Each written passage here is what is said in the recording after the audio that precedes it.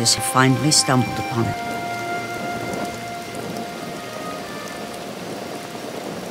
They've now mastered all the mysteries of fire. It keeps them warm, cooks their food, scares away predators, and with this one momentous discovery, nothing will ever be the same again. The rain is the ultimate test.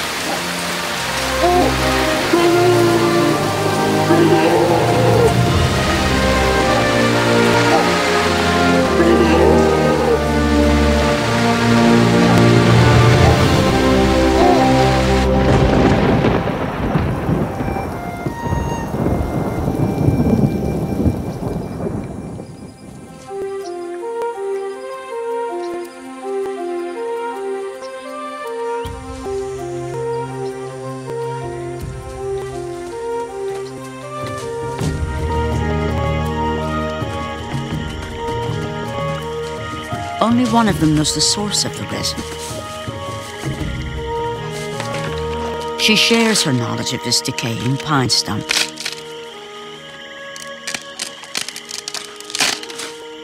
Pine resin, like turpentine, has a distinctive smell.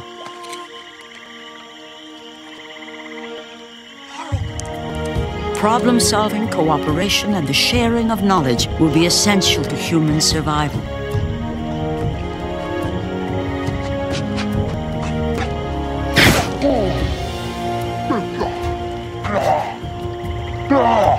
The pine resin will keep their torches alight much longer than before.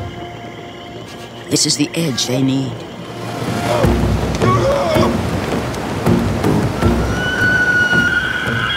The band are now well on the path to being skillful hunters. They're strong.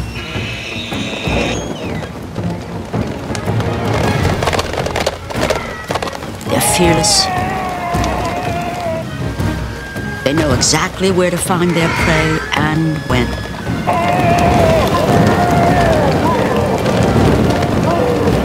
They know how it reacts when chased. And they have the best weapon yet invented.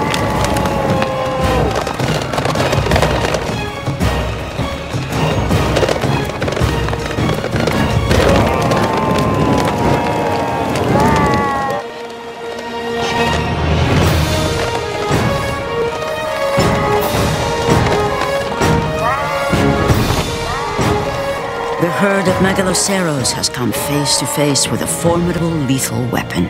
Not just fire, but fire plus the human brain. Hunting will become a way of life that will define humankind for the next 300,000 years.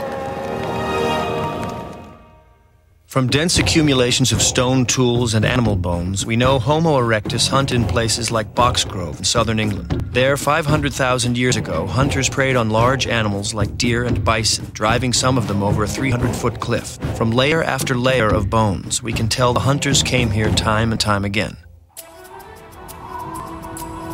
Europe's in the grip of the late Ice Age.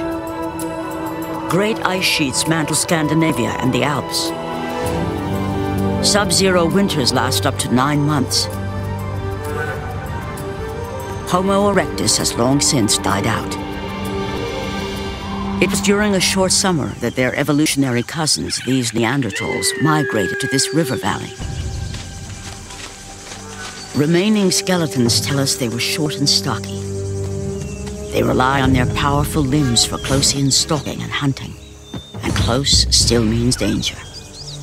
They hunt beasts like the giant steppe bison.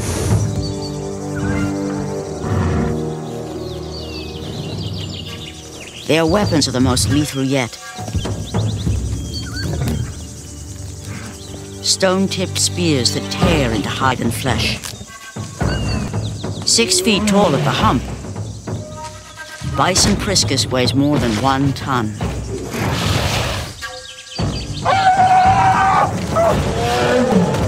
It's close-quarter combat. Their spears are too heavy to throw very far. They must lunge and jab.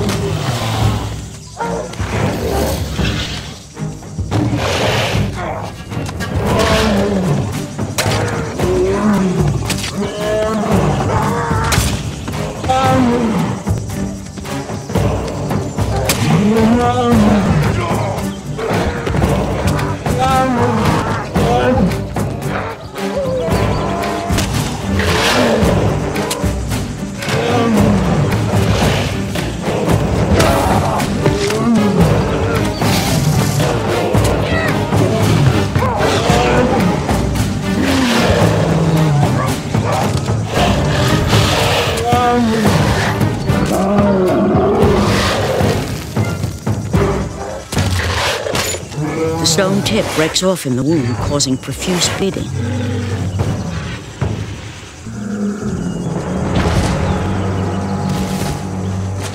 For the Neanderthals, killing animals is about survival.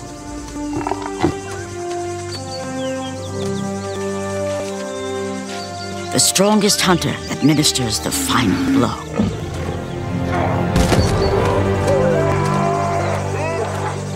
These were good times for the Neanderthals.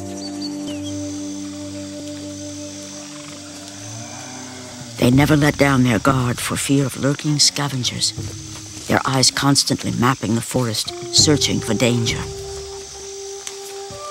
These Neanderthal hunters are no longer just scavengers waiting for a turn at the carcass.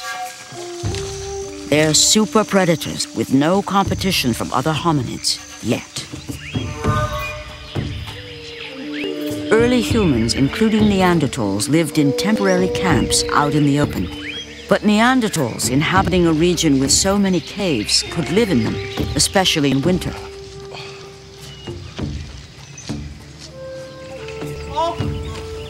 The cave would become the center of their world. There were only a few thousand Neanderthals in southern France. They lived in small family groups.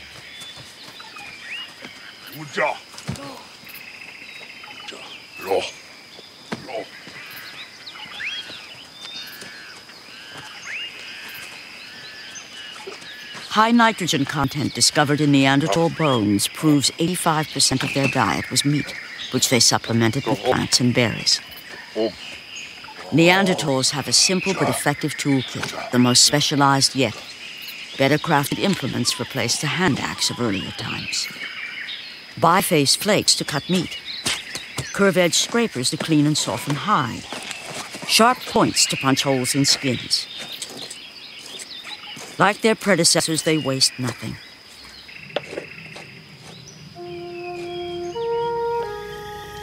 Isolated nomadic bands of Neanderthals lived like this for 60,000 years. They lived from day to day. Their lives changed little. Their brains were larger in size than ours, but it doesn't mean they possessed our level of intelligence. As they discuss the day's hunt, they're confronted with a mystery. To them, it looks like a piece of antler, but it's straight and sharpened. Some human beings done this, but not one of them.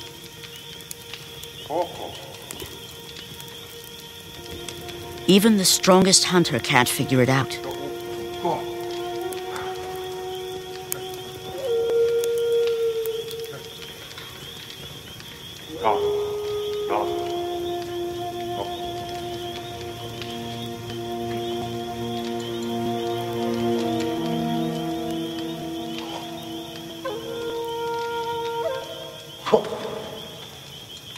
He knows that reindeer don't fight with bison. How did this strange-looking piece of antler get into the meat?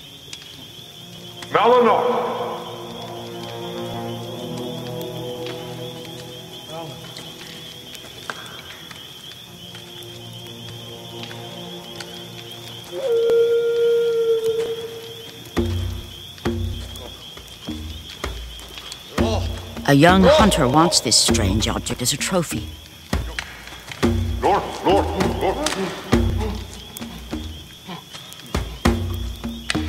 Their leader gets the honor. He was brave enough to strike the first blow.